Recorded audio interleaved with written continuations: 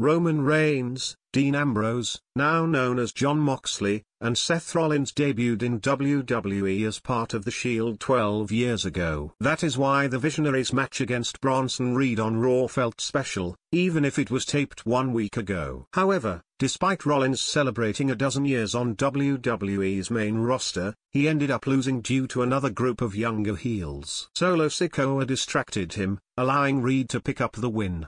This comes days after the Australian star was revealed as the 5th member of the new Bloodline's War Games team. After Raw went off the air, Bronson Reed took to his official X/Twitter handle to take a shot at the Shield, tweeting the USA Network's tribute to the legendary trio.